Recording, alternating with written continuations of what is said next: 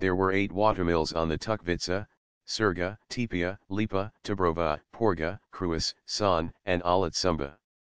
Only Surga mill had an undershot water wheel as a power source, all the other watermills had overshot wheels. The banks of the upper reaches of the stream are shallow and fringed by farmlands and meadows, but from Kruis mill onwards, a deep natural valley is formed and the banks are mostly covered by alder.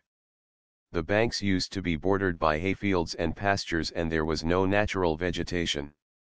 Tipia Sacrificial Spring is located near Tipia village, by the stream that is believed to be a holy spring and to have healing properties.